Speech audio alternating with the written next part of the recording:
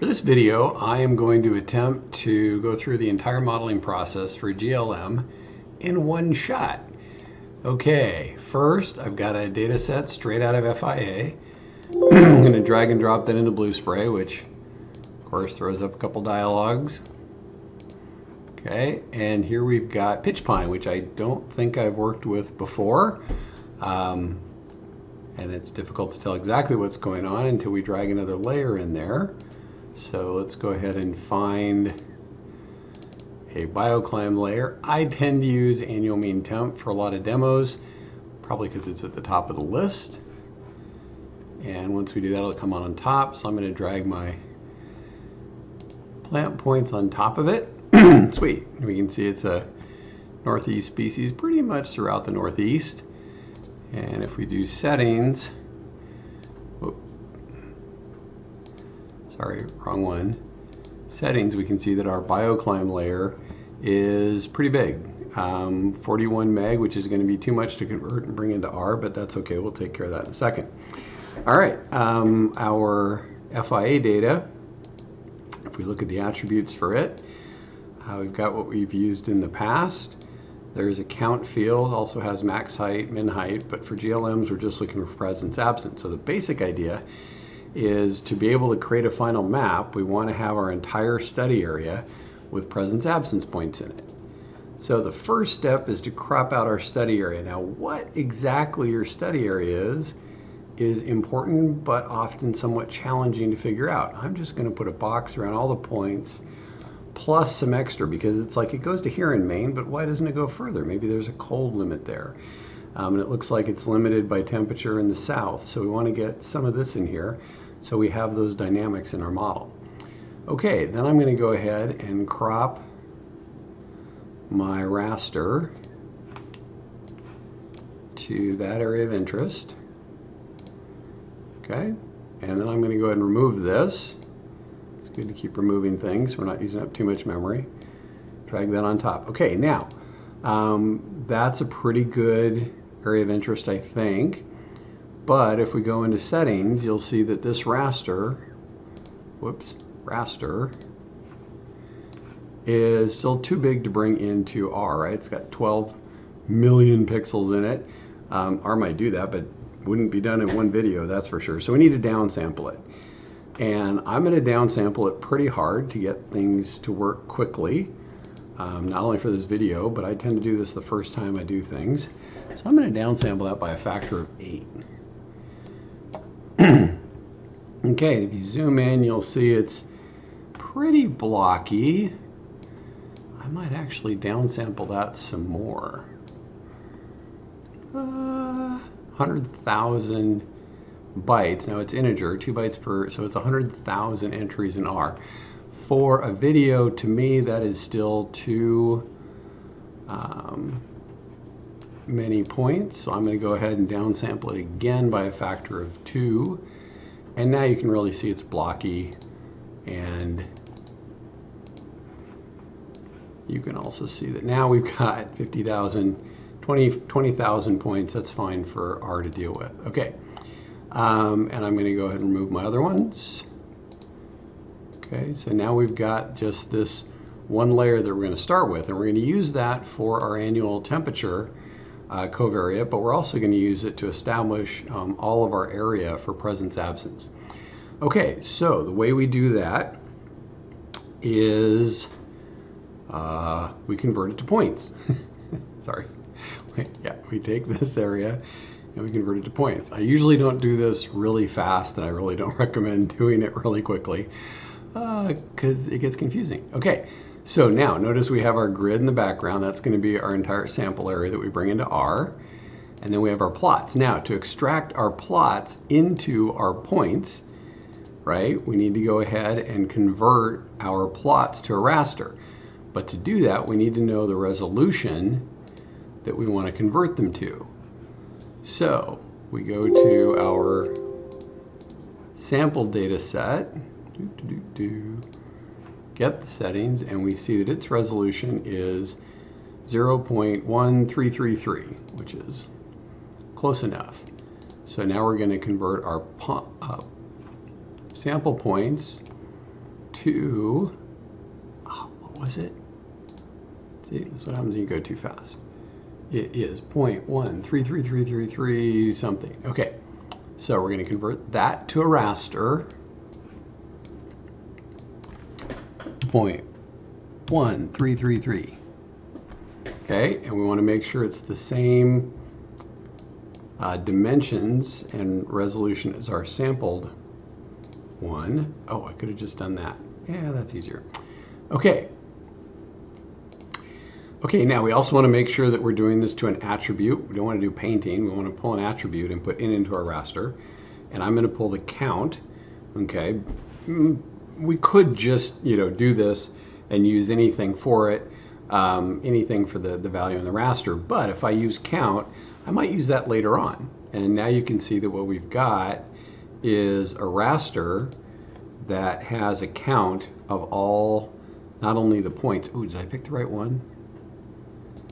I need to make sure that when I convert this to raster, okay, I not only do attribute, but I want to do the sum. In other words, I want to take the counts from my sample points and I want to sum them up so that what we end up with, and see that's a little different, is now what we have is each of these squares represents, each of the points in the raster represents the number of counts but added up. So sum of all of the counts of all these points that fall inside of that pixel. Okay, so we now have that in a raster, and we now have our wait, see, it's one of the reasons you want to get rid of these, but I want to get rid of them too fast. So now we have our points in our raster, and now what we want to do is go to the attribute table. This is our actual area data set that we'll bring in. And remember, this was annual temp is what we created the raster with, sorry, the points with. So I want to rename that annual temp. 64-bit is good. And then I want to go ahead and insert a column on the right.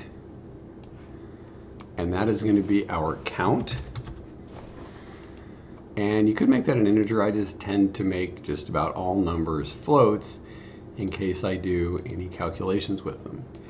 Then we go ahead and do an extract. And we only have one raster left. This is why it's good to remove things from Blue Spray when you're done with them. We want to put that in the cattribute, and the mean shouldn't matter, right? We should only have one raster value over each pixel, so we should be okay. And when we extract that, it ends up being mostly zeros, but if you scroll down, you'll see there's some other values in there. Okay, so this is our data set now, and we can export that. And I'm going to go save that. Pitch Pine. So I'm going to call this US, or let's call it Pitch Pine US, since we're covering most of the US. And then I want to go ahead and save that as a CSV. And that's fine.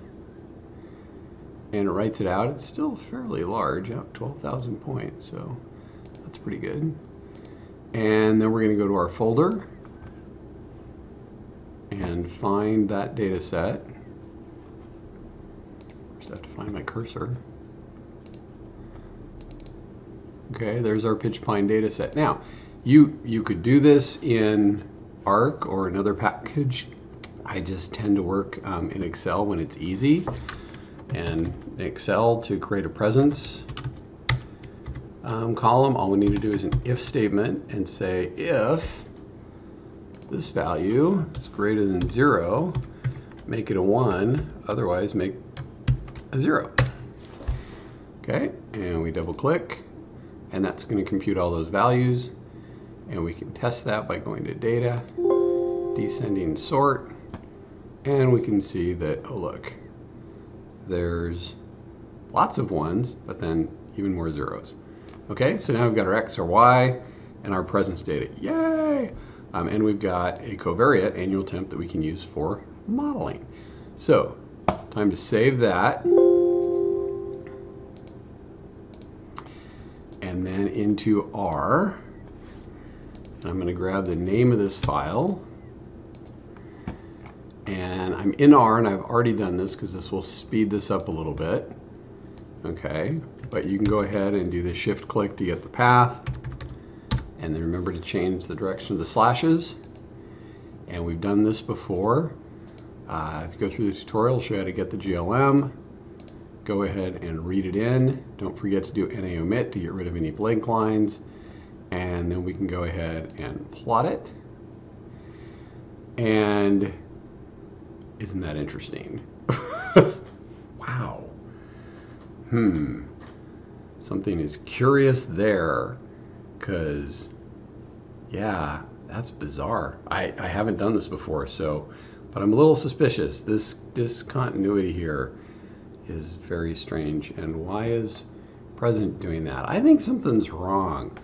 You know, I'm not sure I called that presence. I'm going to clean everything out, because that's a good thing to do, and I should have done it anyway. Okay. And then let's go ahead and do this again. Take a look at the data. Presence. I put in present. Notice that R doesn't really give you error messages on some things you might think that it would. Let's try that. Better. So at least now it does look like we've got zeros and ones. Okay. It also doesn't look like a very good relationship, right? It's like, what? We don't really have, as temperature increases, we don't get more presence values. So this is not going to be a very good GLM model. But it will work out well when we go to habitat suitability, because we can see that there's low temp doesn't do so well, then it has an intermediate range where it does well, high temps not so well. So this is the kind of thing that we can do some work with GAMs, but especially with habitat suitability models, that's what they do. Okay, so then I'm going to go ahead and run the GLM, which is just presence against temperature in this case. You'll want to add some more covariates. Oh, and annual temp is not found. Did I change the spelling on it as well? Annual temp. Well, safest thing to do is just go $, annual temp. Then you should find it. Yes. Now we have our GLM. And there's our GLM. And with a bunch of statistics that we'll talk about more. AIC being the one that you'll be looking at to use to help you pick the best model. More on that later. All right, so if we go ahead and plot it, you can see that there's our residuals versus fitted. This is a really fun one, I think. Yeah, normal QQ. Hopefully you'd look at that and go, that is not a good normal QQ. But that's okay. I'll explain why. Okay. So yeah, these aren't very useful when you look at the GLM. If you look at the residuals, okay, and histogram them, well, that doesn't look good because we want a normal distribution, not a bimodal distribution. That would be bad. Here's our model. Go ahead and plot it. And there's that weird artifact again. Darn it, did I do the wrong thing? Presence, no, yeah, okay. Well, we can do a prediction, and we need to make sure we plot the right thing.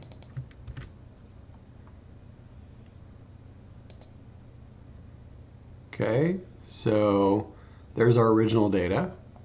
And so notice for the prediction, I just went ahead and used the same data, so it'll create the same number of points, same number of values. Okay, and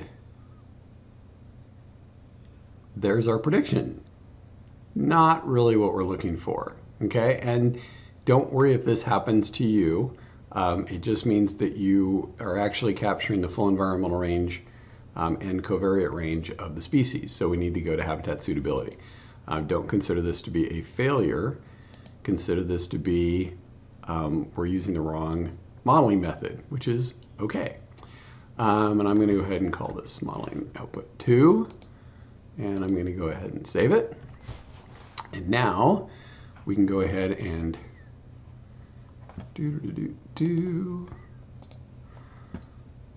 there's our modeling output 2, back 2, blue spray.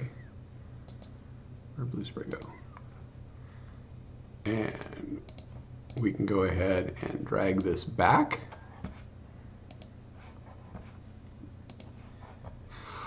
Okay, and cool. There's our point grid. The last thing we need to do is convert that back into a raster. Now, a couple things you can do. One is you can go find out what our original resolution was, that the raster was, or you can just measure it here. And I tend to do the measuring thing. There's our, whoops, 0.3333. Okay, and the reason I tend to do that is because to make this work well, when I convert it to a raster, well, let's just go ahead and try it, see what happens. So it saved our settings from last time. But usually when I do that, you get breaks. But of course, when I'm doing it on video, it works fine.